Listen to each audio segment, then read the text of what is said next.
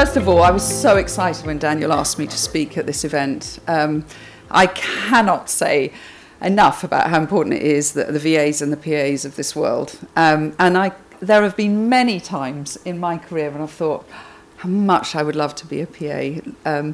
Many of my characteristics that you might start to recognise in yourself today make you realise why I would have loved it. So to be in amongst a room full of people that are, I think, really underpin business is so exciting to me. And also, you said about the subject of change. I mean, I think when I look at how digital has changed in life and how much you need to keep up with that, and when I look at how cultures are changing within organisations and how much you need to adapt to that, I see you as really pivotal in that as well. So thank you, Daniel, and hope I do justice to the people I'm in the room with today. So business is personal. So as I said, my talk is an emotional journey, and I called my book Business is Personal because, and now my talks, because I've always believed it is. I've always believed that the emotion behind business, the people in business, is so critical. But in my own personal journey, I discovered that I had forgotten that I was part of that equation. I think a lot of us we care for others a lot. We put oxygen on a lot of other people. But I discovered through an experience that I wasn't putting enough self-care in. I don't know whether that resonates with anybody in the room. And it's great because there is now a huge conversation around mental health, or what I prefer to call mental fitness. So I'm going to touch on that as well because I think it's really important. But it also dovetails with the fact that we're wanting to live in a world where we can trust others. And that also is about how personal we can be. So on that subject, who am I? So it was really lovely the way Lucy introduced myself, but honestly, if I was sitting where you are and heard somebody introduced like that, I'd think, how nauseating. Because there's this image of people that gets portrayed now, even more so because of social media. And I think a lot of the time it looks like people are really driven by their egos. And of course we all need an ego in the world. That's a human need. We need to have ego. But there's a balance. And I think sometimes it goes out of balance. And the what I am can really go out of balance with people. So yes, I've been in tech since I was 19 in 1983, so I'm 55 now. I got married to Thomas, and we have a great marriage. Mother of 3 children, a daughter of 27, son of 25, another son of 22. I've been an entrepreneur since I founded Academy in 1998, public speaker and author. That, to me, I don't think there's anything really unique in that conversation there about me. You know, a lot of people could say that's what they are. The bit that really interests me about others is who they are. In 2001, when we had blogging on Academy, I wrote a blog called Emotional Wealth Leads to Financial Wealth. If you're more emotionally wealthy, then I think you have the resilience and the personality potentially and the brand potentially to be more financially successful. So the who I am, I think, is much more interesting for each of us. You know, when you network, well, each of you are going to say, I'm a VA or I'm a VA. It's not even a diverse room. So it's actually your character, your personality, your values, your vulnerabilities that become more interesting when you connect with people. And I've always believed that. So who I am, I'm unbelievably emotionally open. I mean, I've said before at a conference, you could ask me any question, and somebody went, when did you last have sex? And I answered him. But it wasn't that sort of conference. But I am very open. I was, not everybody is. You know, if you did the psychometric profiling on people, not everybody has that open demeanour, but I am emotionally open, massively sensitive. I suppose I could be called an empath, and that comes with a lot of challenges. My values are very much about family and love and health. And my family values are very deeply ingrained in me, which is why, and in Thomas, and in 1998, that's why we created a community to create a business family online that was very much about emotionally connecting people from across the world. And as Lucy said, it was 4 years before LinkedIn founded. I'm very much a supporter of other people's dreams. When we founded Academy, it was to how do we help the growth of self-employed people, the freelance person, the entrepreneurs that are now going to be so online that they may be disconnected and they may become lonely as a result of that. And loneliness is a massive issue in society.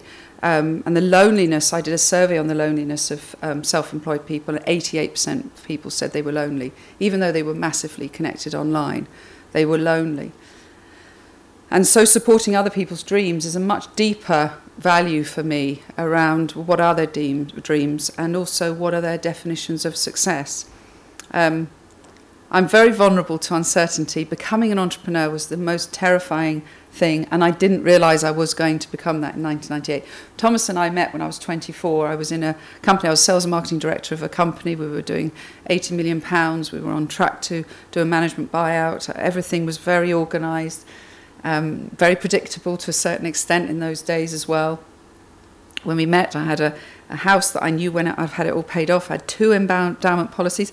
I had a health policy, insurance policy. I even had 2 school fees policies for children I hadn't even conceived. I put up these massive things around me to make me feel secure.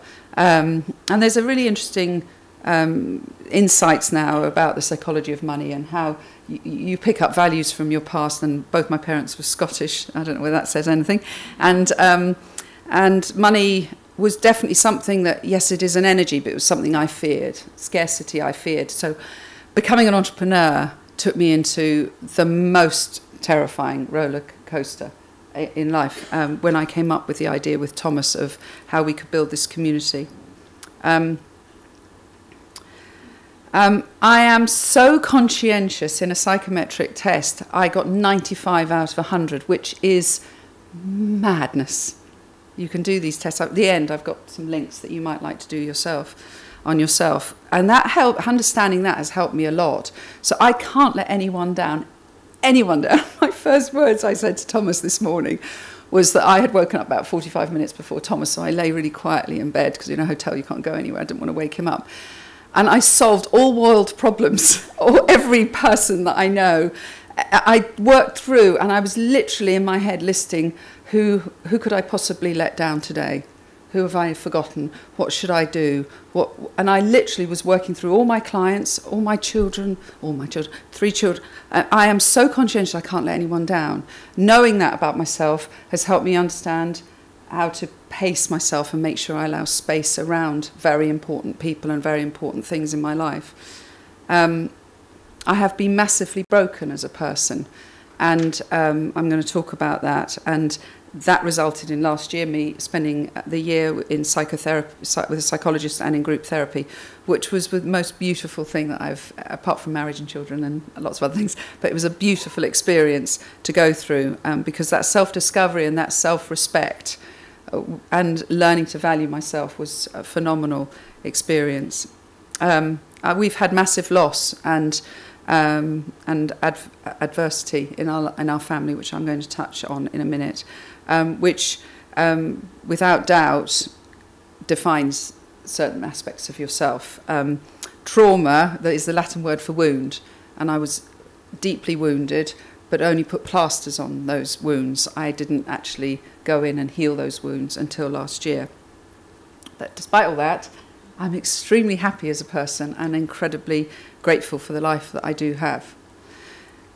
So when you look at that list of what am I, or who am I would hope the second one would make you more likely to trust me, want to sit with me and have a conversation with me. Would I be fair in saying that? Yeah. So one builds credibility, and we have to build credibility. There's no doubt about it. We are in a competitive world, and our online brands and our experiences and our qualifications, and my goodness, being in a PA for over 40 years, what credibility we can show in that way. There's no doubt about it. We have to have an element of that. But the other one builds trust and engagement, and to me that is so powerful and important and in very, very deep value in my life. So I'm going to start off by telling you, when I was 19, I wanted to actually be a physiotherapist. I wanted to work with cerebral palsy children. I'd spent 7 years supporting a neighbour's son after school and holidays who was very, very cerebral palsy. Spent time at the weekends and in holidays in a unit at Basingstoke Hospital helping cerebral palsy children. But I failed to get in because of my qualifications. So I tripped into the IT industry. And I was waiting. I got a job. I got a place the following year to do psychology in London, and that was exciting to me that I was going to then go through that route, and I wanted to become a child psychologist. Anyway, I had to get a job, and the job I got through a recruitment agency during that year that I was waiting was in the IT industry in 1983, and it was just starting out. Desktops were just going on the desktop, away from the mainframe computers. I'm sure some of the people who have been in business a long time will remember that time.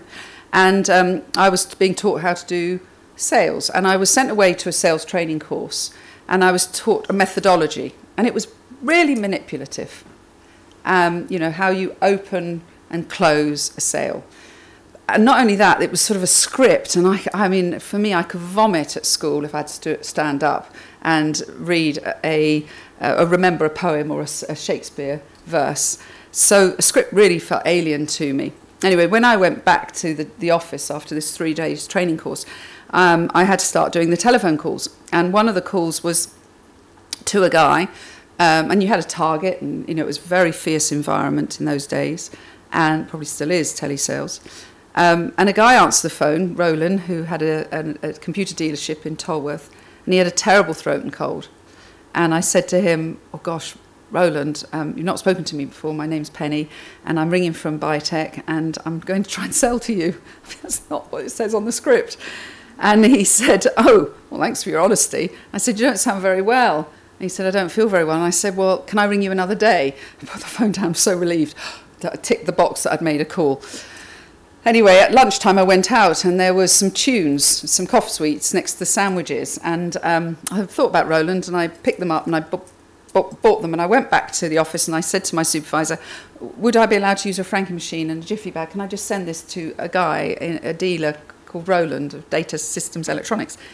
She looked at me, my supervisor, as I was barking mad. I said, absolutely no way. So I sat back at my desk, and I thought, well, I want to. So I put it in a Jiffy bag, paid the secretary for a Jiffy bag, paid for the stamp, and sent it to him. So I'm going to complete that story in a minute.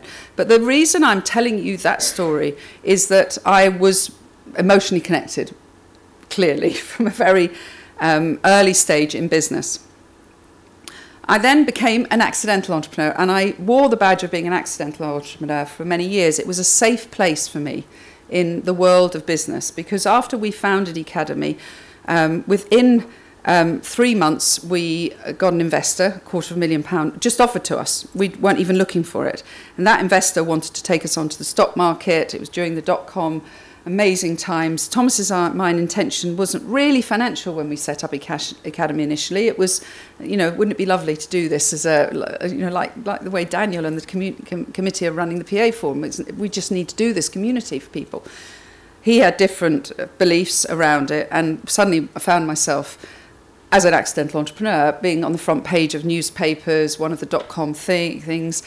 And I didn't want that world, actually, but I was in it now, and I had responsibility to the shareholder, and very quickly we had 43 more shareholders, and suddenly the world had changed. But my dream was actually to run this while my children were at nursery school and while I was breastfeeding my youngest, and this was not... So it became a roller coaster. Now, I'm not painting it as a bad thing. The experiences of it were amazing. And over the period of about 5 years, we suddenly found ourselves in 52 countries, 5,000 events a year, speaking on big platforms.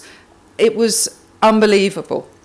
But it was a hell of a thing to really absorb into your life when you get taken on those. I suppose in a way, you know, I sometimes have empathy with some people that become these celebrity reality people. You know, you're not equipped for this. You're not mentally equipped for this, but you try to believe you are. So that's a bit about my story. What I see now is that we are in a period of the need for transparency and the desire for increased trust. And when I first started in business, my first boss told me, you're far too emotional for business. And my mum used to tell me, you're too sensitive. And I really tried to adapt to that. I mean, I had some ball-breaking female bosses with their big Dallas shoulders and who were nasty bullies. And I thought, I can't use you as a role model. That's not the person I want to be. And I discovered in myself I was a servant leader. I wanted to lead in order to serve others. And I sort of was able to find my own identity in that. Where we're so fortunate now is that through fake news and lack of trust and nobody really knowing where to place their trust anymore, is that transparency is forcing us all to be a little bit more open, to be a bit more emotional, to be a bit more vulnerable, to be who we are. And that is a wonderful time, I think, in life, because the real people emerge. And when we started Academy, we wanted the good people to rise to the top. We had seen enough of arseholes rising to the top. And so we were really behind this, really seeing the people in Academy. It was like psychology, watching the good people rise to the top when they were delivering their brands. So this whole subject of personal brand now is huge. And it's very interesting seeing the way that's taught. We do work with PAs and EAs in companies, large companies, where they're trying to help their senior execs, their C-suite staff, their partners in the businesses learn how to build their brand. And I'm sure, put your hand up, I'm sure there are many of you that are running social media for people, yeah? Put your hands up if you are. Yeah. I mean, it's an increasing need for PAs and VAs to be able to understand how to build brand. But trying to get people to unlock who they are is a very fascinating thing for people, because it's safe on LinkedIn to just say, this is what I am, and keep yourself in a closed way on Facebook saying, but this is who I really am. So why is business personal? So the other reason, in addition to that, is how many people in the room are running their own business? Yeah.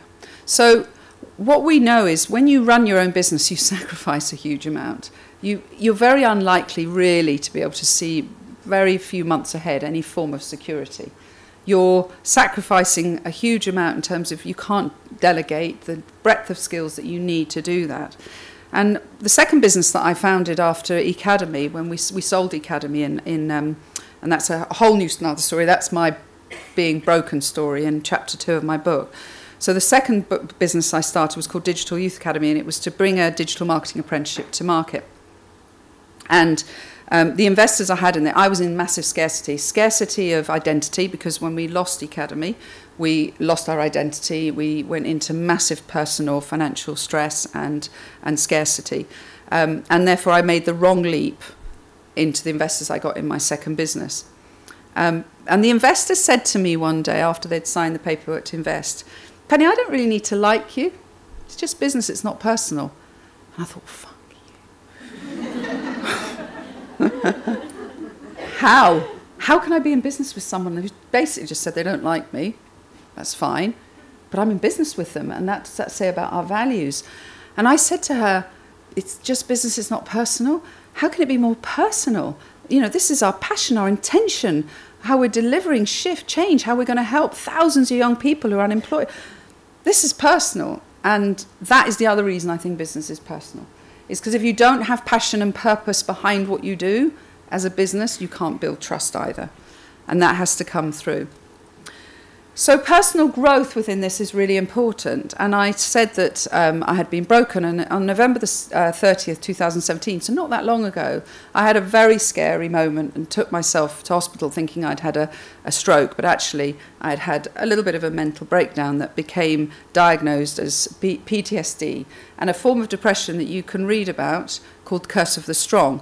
And anybody that's supporting C-suite or very senior people or very ambitious entrepreneurs will probably recognise some of the traits in it. You can buy the book on Amazon by Dr. Tim Cantifer from the Priory. It's called The Curse of the Strong. And it's a form of depression that doesn't mean you stay in bed. It's one where you self-abuse, but not where you're cutting yourself. You self-abuse by never giving up. The more you need to do, the more you do, the more you do. And I had obviously done that for years, supporting others and building business. And Thomas and I, likewise. I mean, Thomas, weirdly enough, last year I broke emotionally, but Thomas actually got cancer last year. So both of us, whether it manifested, the stress manifested in physical illness or mental illness, it comes out.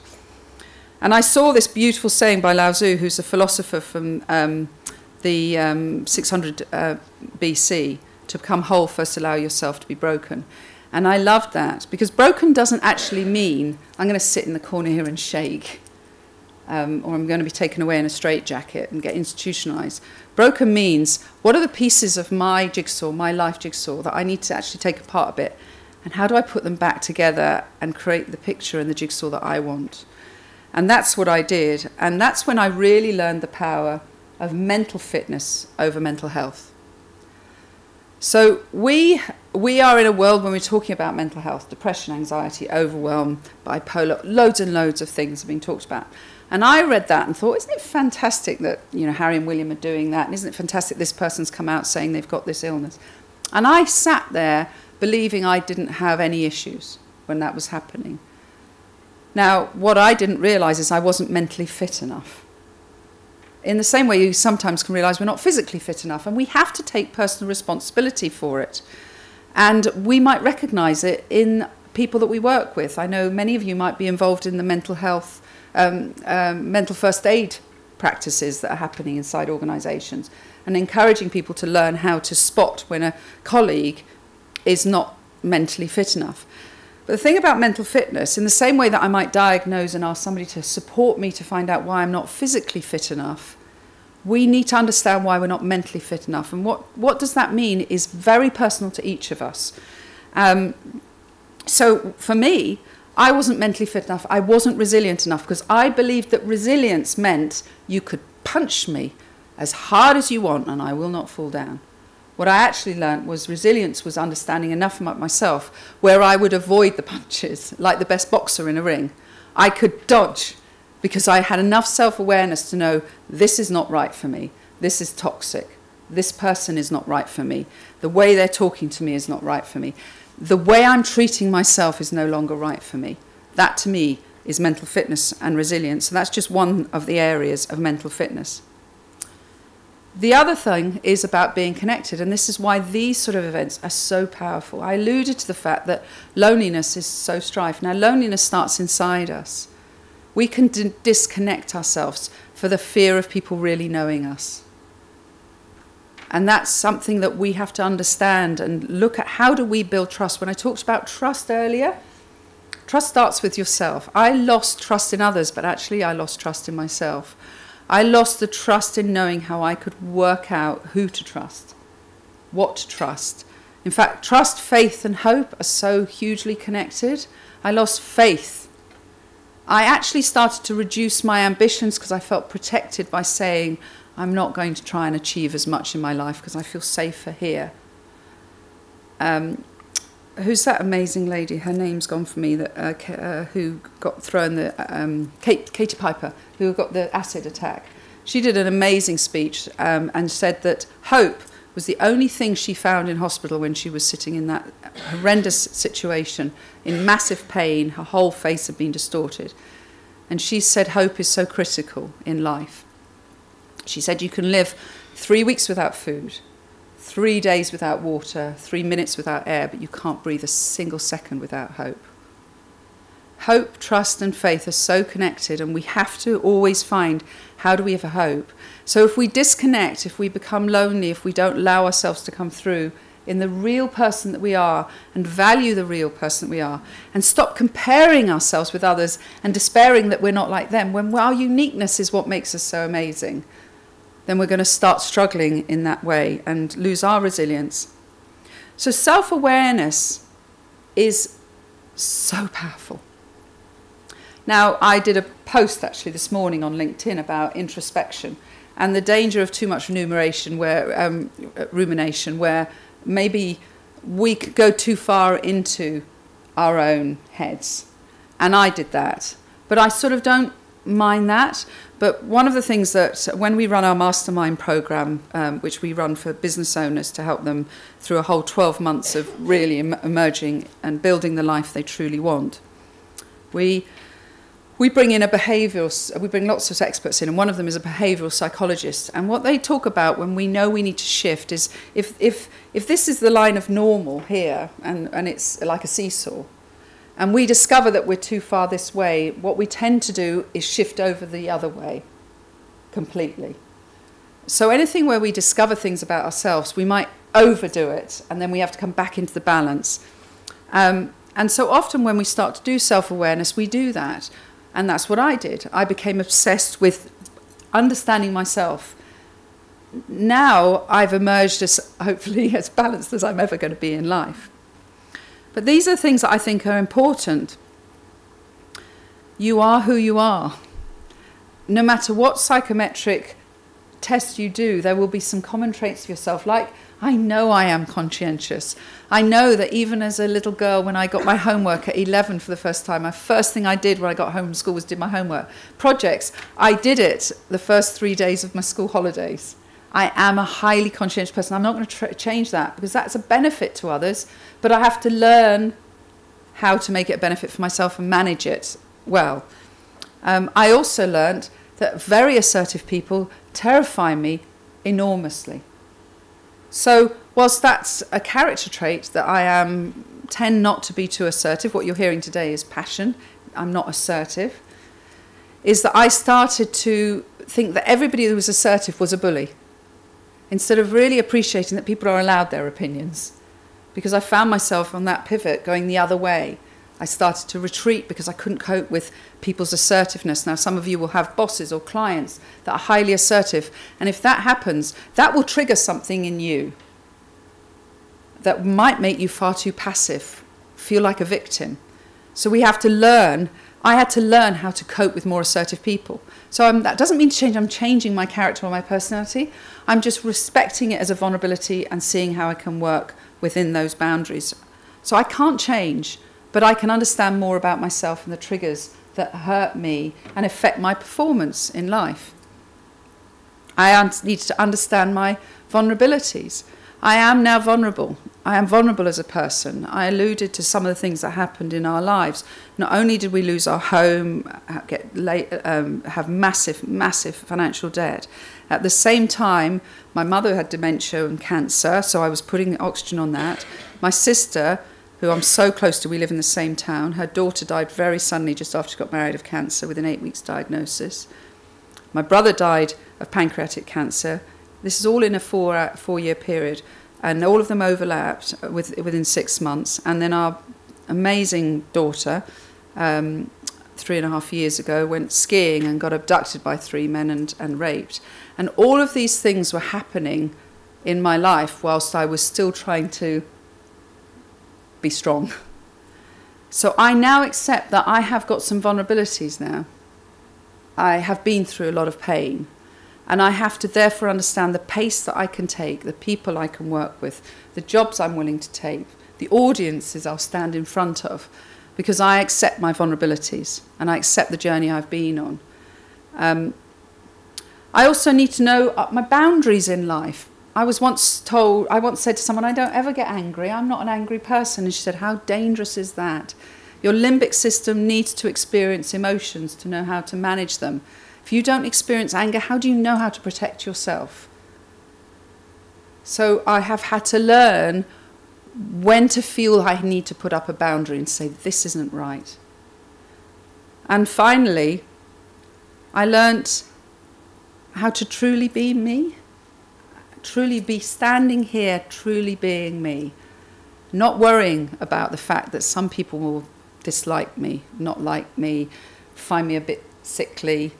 Just know that I am Marmite, and that's the only way I can be in my life. So what I really learned, and the strapline that I've put on my book, is how do you lead the life you and business you truly want to lead? You want to lead with total awareness of yourself. And that is very powerful. So if I now go back to that little girl that started her job and was serving a business that was all about money and technology, and I brought this emotional element into it. Well, what happened 3 days after I posted those tunes to him is he phoned up, the call was put through to me, it was the first time a sales call was put through to me, and he placed a massive order for some computers, printers. And I wrote it down and I took it to that boss and I said, could you teach me how to put this in? And she read it and she read it and she read it and she read it. how did you get that? And I said, I sent him some tunes. And she said, this is the biggest order we've had in 6 months. Just be you, Penny. And I was given permission to be me very early on in my career. Me was a lot about helping others. The transition I've been through is I can still do that, but also help myself and be strong so that I'm putting that oxygen on myself. So some of the takeaways, which I'm sure Daniel can share these slides with everyone, so you won't be able to see it. But there's some things that I've alluded to about self-discovery that I think is very powerful. You may know Myers-Briggs and DISC and things like this. So if you're already doing that, then that's fantastic. But for the first one here is ima-power.com. IMA stands for Identify, Modify and Adapt. It's very powerful because you identify yourself, but also you learn how to identify others and modify and adapt them. When I said assertive people scared me, I wasn't really truly understanding it's just their personality. And we all have to get on with lots of different personalities, and the more we can adapt to them with the self-awareness, the more powerful our life will be. The other one is the big 5 aspects of your personality. This is a business performance psychometric test that's used very widely. And this is the one where I discovered about my conscientiousness and other things about how agreeable I am, how open I am to new ideas, etc. This is very powerful as well. These are all free tests. There are also lots of ways that you can start to really understand what your true values are. I do talk about that in my book, but if you Google that, there are ways of learning to understand what your true values are and how to live by them. Because what's very interesting, and I did this in a group therapy setting, is if you write down the main values in life, and then you write down what the priority out of 10 is. So say I said family was number 10, and then write down your reality of how you're achieving it, and say you're only achieving 5 on that value. You then see the gap between the value that you have and the value you're living. And then finally, I would say just constantly remind yourself never to compare. Don't go online and compare yourself with others. Your personality, your experience, your uniqueness is what makes you so fantastic. And so really just lead the life you want and be you. That's my big message, and I hope that that's inspired you today. Thank you very much.